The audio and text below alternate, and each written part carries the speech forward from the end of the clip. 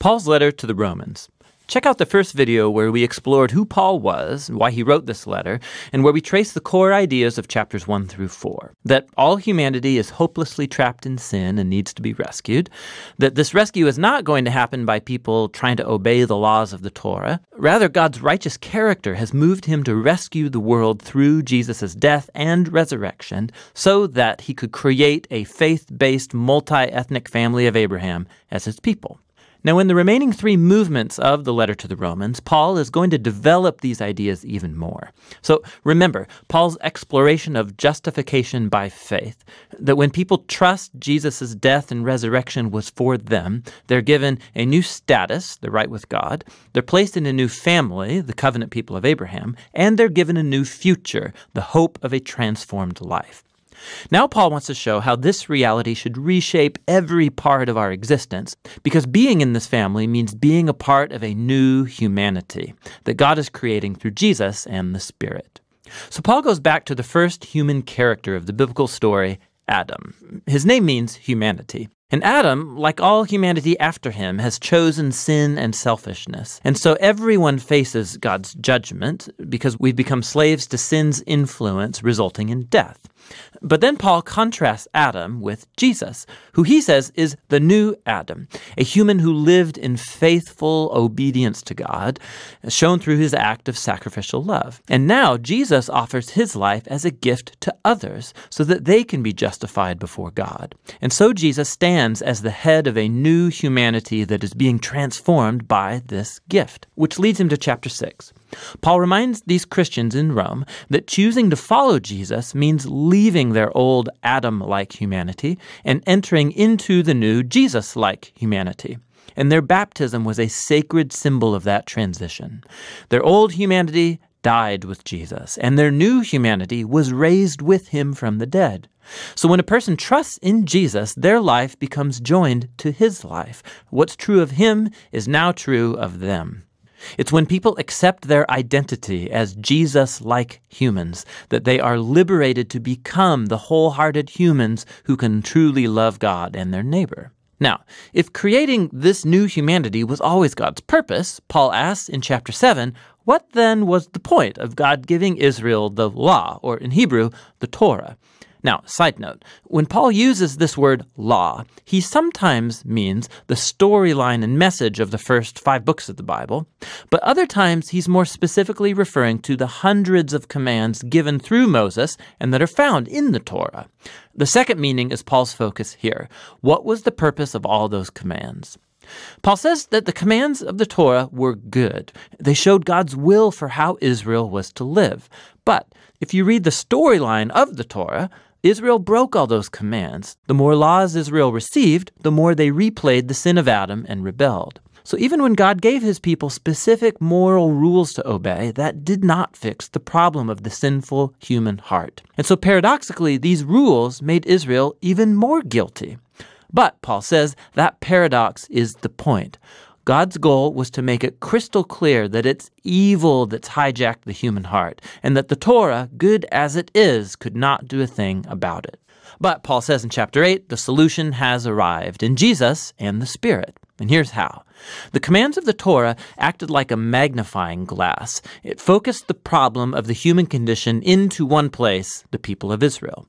But now Israel's representative, Jesus the Messiah, has paid for and dealt with all of that sin through his death and his resurrection.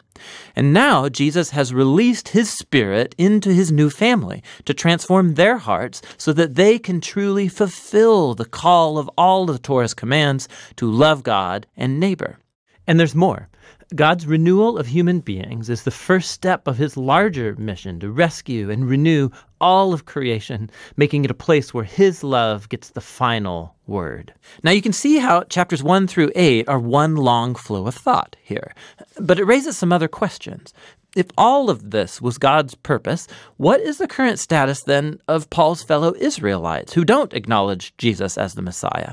How does this story fulfill God's promises to them? Well, Paul begins in chapter 9 with his own anguish over fellow Israelites who don't think Jesus is their Messiah.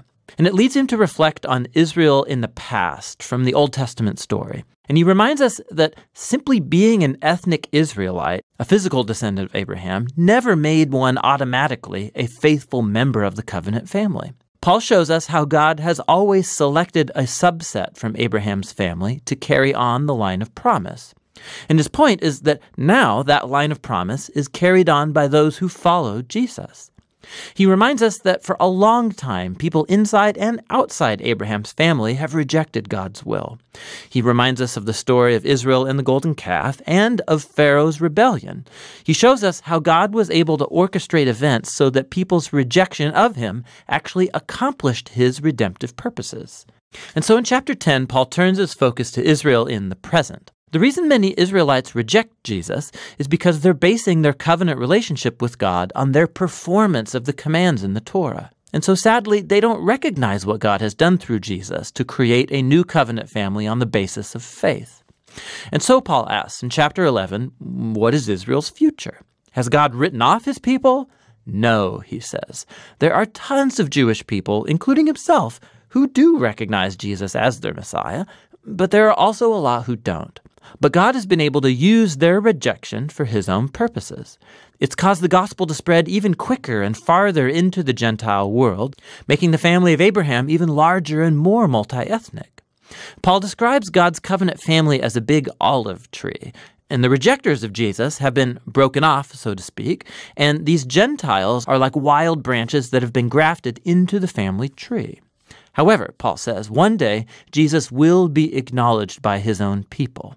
He doesn't offer any details about how. Paul simply trusts God's character and promise that he won't give up on his covenant people. Which transitions into the final section of the book, chapters 12 through 16. But remember the big picture. Because of their faith in Jesus, Jews and Gentiles are now together Abraham's family, that new humanity that's being transformed by God's Spirit. And so, this is how God's fulfilling his ancient promises. Therefore, the only reasonable response is for these Jews and non-Jewish Christians to be unified as the church. In chapters 12 to 13, he shows that this unity will come from a commitment to love and forgive each other. Love will look like everybody using their diverse gifts and talents to serve one another in the church.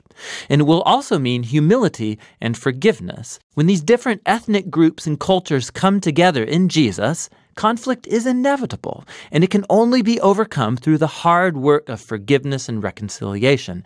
This is how they will show the greatest of Christian virtues, love, which fulfills the Torah's greatest commands to love God and love your neighbor as yourself. In chapters 14 and 15, he focuses specifically on the issues that are creating ethnic divisions in the Roman Church. These are disputes about the Jewish food laws and the Sabbath. And Paul says these practices don't define who's in or out of Jesus' family. And if people differ over these culturally important but non-essential issues, they need to learn how to respect each other's differences. And it's in this way that love will heal and unify Jesus' family. Paul closes the letter by first commending Phoebe, who's a key leader in the church of Cenchreae. She had the honor of carrying and perhaps even reading this letter aloud to the Roman churches for the first time. Paul then concludes by greeting all the people that he hasn't seen for a long time, and that's the end. Whoa. You can see better now how all the pieces of this letter fit together and show what a profound masterpiece it truly is. That's what the letter to the Romans is all about.